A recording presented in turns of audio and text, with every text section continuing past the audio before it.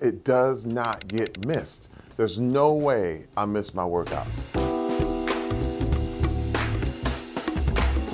I've been working out so long that I have a pretty, established regimen. The first thing I do every morning is get up, put my gym clothes on, and work out. No matter what day it is, no matter what's happening, I have gym clothes right by the bed so that it's the first thing I see. And usually I get up around 4:35 a.m. Usually, sometimes earlier if I have to take an early flight or whatever, but it does not get missed. There's no way I miss my workout. That is a no-no, it just doesn't happen. It's such a habit that if it does it, if I felt like it wasn't gonna happen, I would feel like something's wrong with the universe. Some days it'll be an hour to 2 hours.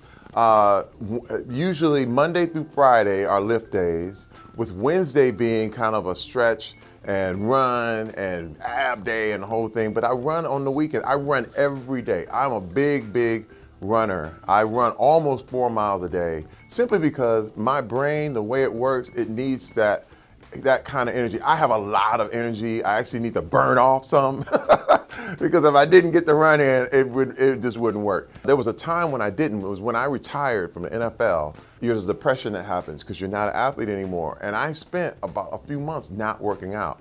And I gained like 25 pounds and the whole thing, and my mood, my attitude, everything about me was down.